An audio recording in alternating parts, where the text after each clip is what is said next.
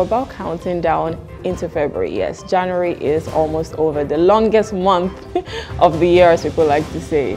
Anyways, welcome to The Breakfast. We have a lot in store for you. But first, my name is Rema Paulson. And my name is Ian. But I must say that this January is the fastest January I've ever known. Januaries have always had January, and then January full marks, January very long, marks and all that. The longest month. This January is quite short, and I don't know why. I'm trying to wrap my head around what it is. This January is supposed to be the longest of all the Januaries I've experienced because of the economy. Yes, but it just happened that it was so fast, and everybody's talking about the fact that it was so fast. Yeah. We thank God for small mercies. We do hope that as fast as it is, that's how the pockets will be replenished. Amen to that. Amen. I mean, we all need that right now. We need saving. But yes. Anyways, we'll be looking at what the national dailies are saying, as well as some hot topics, and also some top trending stories. But first, let's take our quote of the day.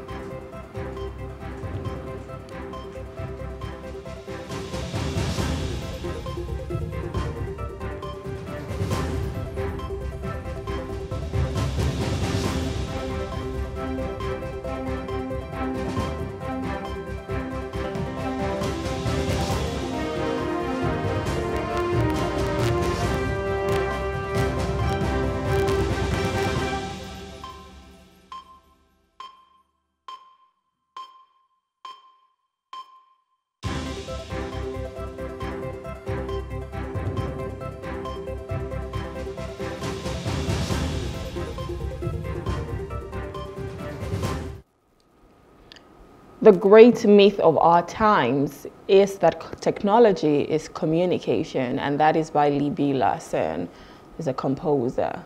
The great myth of our times is that technology is communication. So a lot of time we think that's really deep. That's really deep. Very, very. I think that's one of our deepest quotes on technology. Deep. You know, technology, we just feel okay because we can talk to another person. That's communication, and it's good enough. Nothing beats physical contact, nothing beats true friends, nothing beats physical friends that you can laugh with, cry with, and all that, and know that they're just there for you. Yeah. You could have like 1 million or 5 million likes or 100 million likes, and some of the people that commit suicide are high-profile people with so many likes. So imagine if they had half of that number as true friends that really like them, that really love them. I'm sure they will never have to go through whatever they go through. Yeah. So communication gives us, it bridges the gap, but it's not really the technology, sorry. Yeah. It's not really the communication that we need to survive and be human as we should be. Yeah. It's really deep. Yeah, it's quite a very deep quote, because when I saw that, I was just like, oh, wow, that's quite profound. Because it's so true. Most times we think, like, don't get me wrong, technology is good. Technology is what has, brought us. In fact, the reason why we're here right now and people are watching us on TV, on even online as well, is technology. So technology has its perks. But then it's when you start to think that that's all that there is. That's the only way you can communicate with other people, but that's not it. There's something wholesome about having someone next to you. You can see their eyes properly, you can see their body language, you can tell how they feel about you, and it just makes you happy and glad that you have these people in your corner. So technology is great for you to communicate, but that's not all that there is to communication. And what the person who wrote this quote is saying, it's just a myth that you think technology is, I mean, as you grow older, you find out that the communication you get through technology does not really do you any good. When you get older and all your children, for instance, are grown up and you're left alone and they gave you a phone, every once in a while they call you and they never get to come home after we are communicating with him. Yeah. It just depresses you, and you know that you spent your youth that you have spent building relationships, physical relationships, in just using technology and thinking that that is communication. Yeah. Communication has to do with the physical and somewhat spiritual, let me say so. Well, something deeper than just what you're seeing outside. And if we're spending time not building that kind of communication, then technology will take away the chunk of the real communication that we need in the later years. Yeah, because at the end of the day, it's really about spending moments, or rather creating moments with the people that you love. Yeah. And when you're creating moments, most times you really can't have that wholesome moment when you're doing it over the phone or over a laptop or something. But when someone is there, you're creating those wholesome moments that you would cherish forever. And like you said, there are people who commit suicide, but they have all the likes, they have DMs, they have all the messaging, and obviously they are haters, and there are still people that say, oh, well done, champ, you're doing so well. But sometimes it's never really enough, because you want that whole, and the key is the wholesome moments with people. Well, you see, even I think China or so is developing an app, or they have already developed an app where you can kiss, you know, from far. You know, you attach a device. I'm rolling my eyes. You attach a device to your phone and you're doing a video call and something simulates it and you're kissing over the phone. I'm like, what is that? That's How does not that real. even work? I mean, technology is good, but please. Yeah, but okay, so our hot topic today is about technology, where the security people are saying that lack of gadgets is making them not able to track down criminals and do what they're supposed to do. I just asked myself when I saw the topic, you know, what happened when we had no tracking devices? Were the police not investigating and arresting people? And, well, we'll have an expert to talk about that, but let's go to the top trending. You take it first. So our first top trending today is Rivers police rescue one-day-old baby from child traffickers. The operatives of the Rivers State Police have killed a notorious sea pirate, cultist, and gun runner, John Togo, who allegedly terrorized the coastal communities along Bonny-Port Harcourt waterways. The Commissioner of Police in the state, Mr. Olatunji Disu, said the suspect, Togo II, was a member of the dreaded Iceland cult, adding that he rained terror on residents of the state sea travelers. Disu noted that the police operatives, in collaboration with the C4I Intelligence Unit and the Bokiri Police Division, while acting on credible intelligence, had stormed the camp of the criminal gang. He noted that on citing the police, the group had opened fire, adding that the kingpin was brought down in the process. Disu disclosed that before Togo's death, he operated an illegal oil bunkering camps engaged in armed trafficking, killings, and robberies. According to him, John Togo's criminal career began in the Borikiri area of Port Harcourt, where he initially engaged in cult-related activities, gradually graduated from petty crimes, and evolved into a full-fledged kidnapper and sea pirate, assembling a gang of ruthless criminals along the way. He adopted the alias of ex-militant John Togo, who had been killed in July 2011, and he and his gang gained notoriety in 2021 due to their involvement in a series of sea piracy and kidnappings, which ignited the End Sea Piracy protests and campaigns that reverberated throughout Bonny Island in January 2021.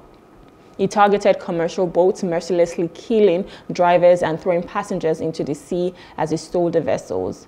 In one such encounter on the 17th of July 2023, Togo engaged security forces in a shootout, compelling them to abandon their gunboat. In another development, Disu said police rescued a day-old baby and apprehended 2 suspects involved in a case of human trafficking.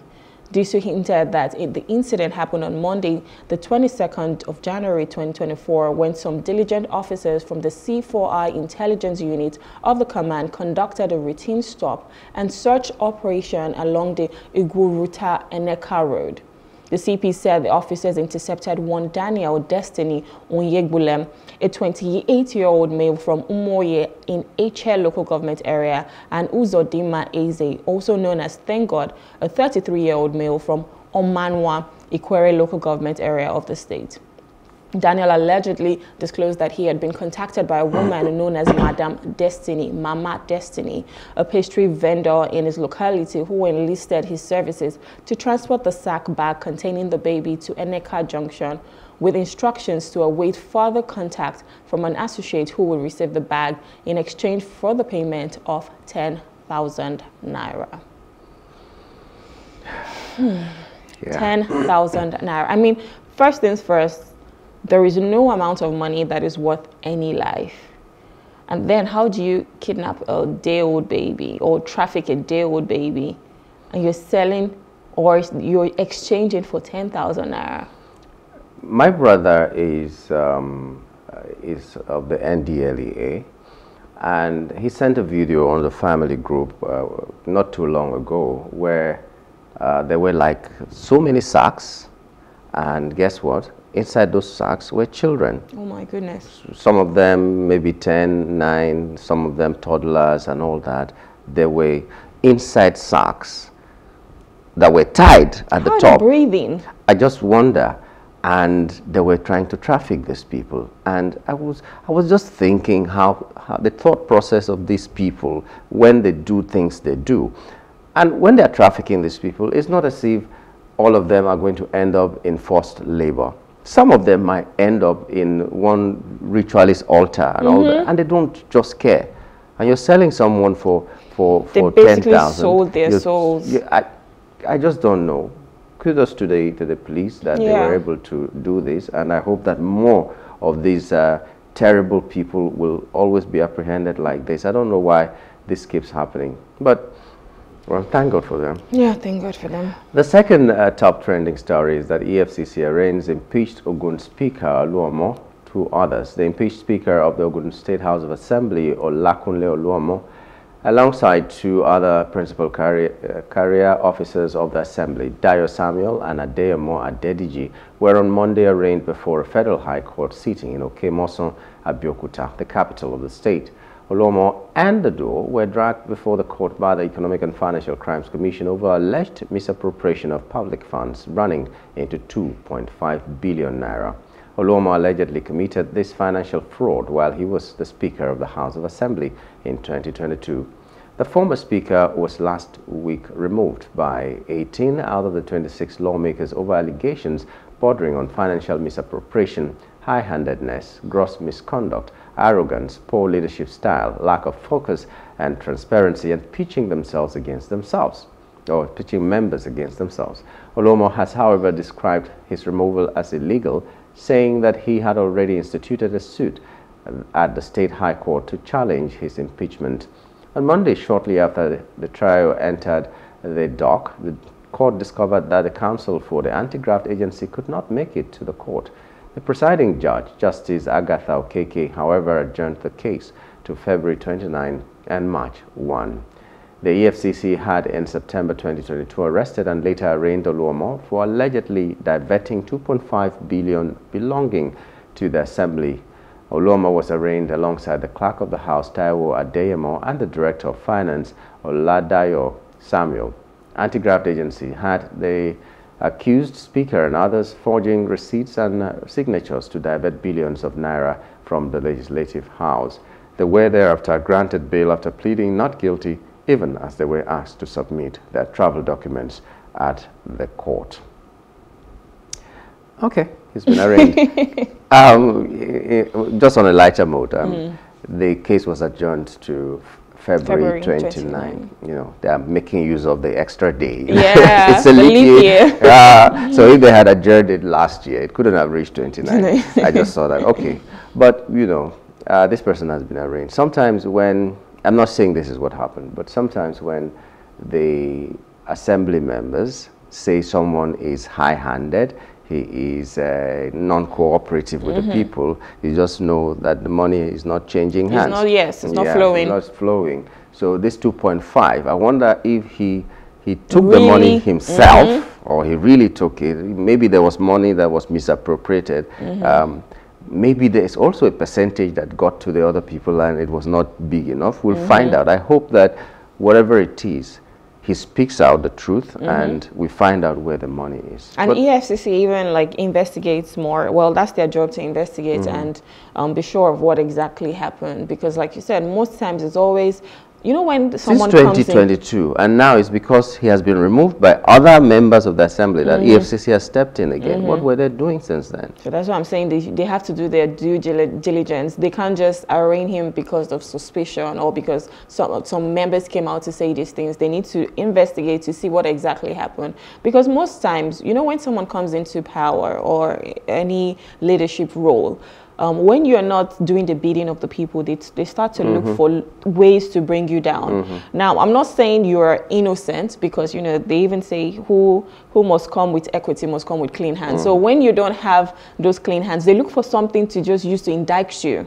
So it's possible that there's been some form of money. Yes, it's possible that something had happened, and then they just use that to rope him in and just say, oh, this is what he has done, poor leadership style, you know, misappropriation of funds and all of that. But yes, let's just see how the story develops. It's also possible he was ruling with impunity and all they were saying was true. Well, yes, we are going to find out. But the thing that I'm worried about is that we should stop defining things according to how we like them in Nigeria. Yes. Whatever is the definition should be kept as the definition, and you follow through.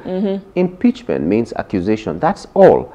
But here, once you hear impeachment, the person has been removed. Impeachment is you're accusing someone that he did something. So if he has done something and you're accusing him, take him to court, find him guilty, and then remove him. You don't remove him before you find him guilty or not guilty. Yeah. So what if he's not guilty? And what happens? You bring him, you reinstate him. So I don't know. So the guy will now win the case if that is he's found not guilty. He will win the case. He will get all his entitlements as the person who was the speaker. If he was paid double of what he's supposed to be paid as a member, you will still have to pay him because you removed him illegally. Yeah. So we should follow due process. We should define words the way they are. Impeachment is not removal. It should never lead to removal. Donald Trump was impeached, even as a president. I was just about to say that as well. Impeachment is okay. He had some case to answer, so he answered it, and he was still president. But here, once you hear he has been impeached, that means he has been removed. We need to know what the terminologies are and use them appropriately. Right. All right, so our final top trending story, we have federal government to inaugurate 37-member committee on the new national minimum wage.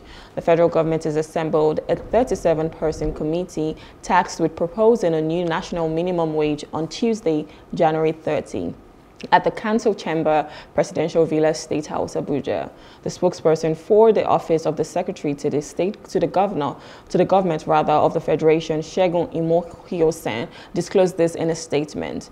The existing minimum wage set at 30,000 naira per month was approved in 2019 following the passage of the minimum wage bill by the National Assembly. The labor unions demanded an increase on the 30,000 naira minimum wage, citing rising inflation and the naira's depreciation. President Bola Tinubu, after his swearing into office, promised that his administration will provide a living wage for Nigerian workers because the existing national minimum wage was not enough, in quotes.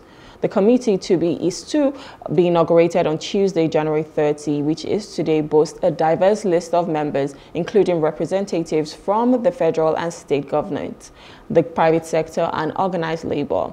The former head of civil service of the Federation, Buka Aji, will chair the group tasked with navigating the complex and often contentious issues of the minimum wage. Members are urged to arrive early to process their clearance at the security gate and to be seated in the council chamber by 11:30 a.m.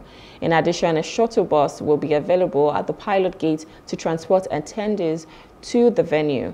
Also, members of the committee should contact the head of Secretariat, Chiadi Adiogu, Director Compensation in the National Salaries, Incomes and Wages Commission for information. Well, I'm waiting to see what happens here. 37 members. That's fine. So, like, why do we need 37 members to just discuss what the minimum wage will be?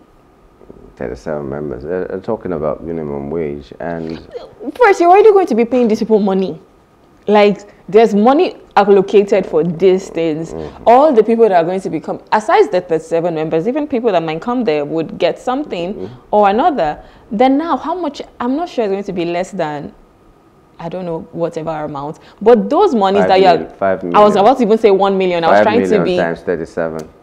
And those monies can actually be used for a better cause. We're talking about minimum wage. Why not add it to the budget of the amount you want to pay people? Some governors will be giving 500 naira to pregnant women. Yeah, we've seen that in the last administration. But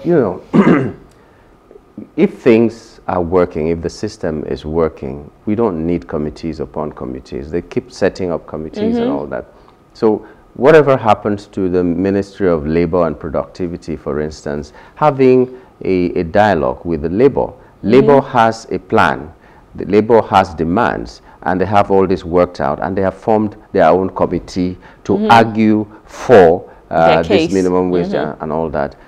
What is the Ministry of Labor doing? Labor and Productivity was the relevant ministries doing. These 37 people, where are they coming from? Are they paying them as people that are part of the committee, or they are doing that as part of their job? Because if it's from the ministry that is involved, then you don't need to pay them extra. Even if you're giving them something, it wouldn't be as much as some people who are coming from outside to do this. But bottom line is we like committees too much.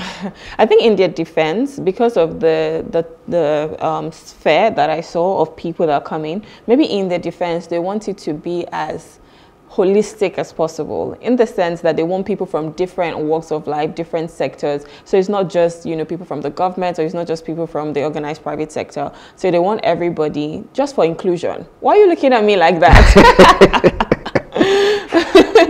I'm just saying, I'm trying to defend them. So maybe that's what it is, but still, you know, there are times, like, for instance, if you have to do jury service, I think that's what it's called, you have to do that for free. For instance, in America, it's like part of your civic duties. Exactly. So except that's what this is here. Like, that's what's happening here. In Nigeria. Don't even think it. Hold on. Don't even think it. I'm talking. Don't think it. Let me land. Don't think it. Land where? Where are you landing? There's no place. There's no helipad. There's no airport for you to land. Wait, hold on. I'm saying maybe that's the case for these 37 members. It is not. It is not. So don't even use a maybe. It's not. It's not. They will be paid. They will be given money to do this. They're not volunteering. They're not volunteering. They are going to be paid. Even if they're not calling it pay, they will tell you that, okay, they are coming to Abuja to stay somewhere, and then do you understand logistics, everything, so welfare. So don't even think about it. They will be paid. But the thing is, even if they are paid, what kind of amount they are going to be paid, I hope the committee will have recommendations that will be followed. And when they follow these recommendations, then we won't find the problems we're finding.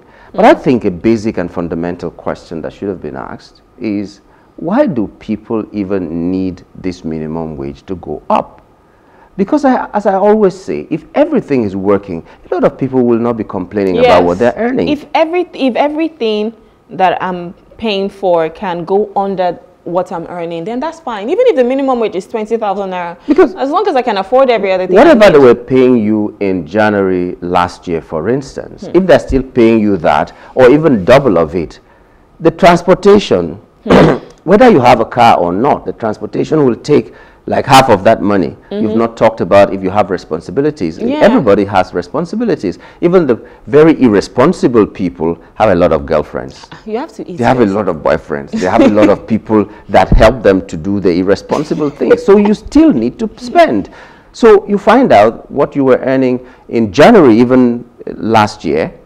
It's not even enough. It's not double of that. It's not even enough now. Yeah, I know the NLC is proposing about 200,000 naira, which I'm not sure the government will, you know, go there. But even 200,000 naira is 200,000 naira enough. The thing is, if you live in Nigeria right now, even if you propose 500,000 naira, the landlords are listening. The people selling at the street corners are listening. Once it is done, they up their price. The inflation goes up. Whatever law works everywhere, that, you know, remove money from society, there's no inflation, or when there is a lot of things, whatever law they've been using to fight inflation does not work in Nigeria. It doesn't seem to work. I may not be an economist, but everything they say, if you do this, inflation will stop. It doesn't stop. So you pump in more money by paying people more, a section of the people anyway, because it's not everybody that is working. You pay them, and the landlords are listening. So, like I said, and they will tell you they buy the cement, even if the house was built in 1958, they will still increase it. They will still increase it. All they need to do is the landlords come together and fabricate a gate, put in the street. It becomes an estate, and then the price goes up.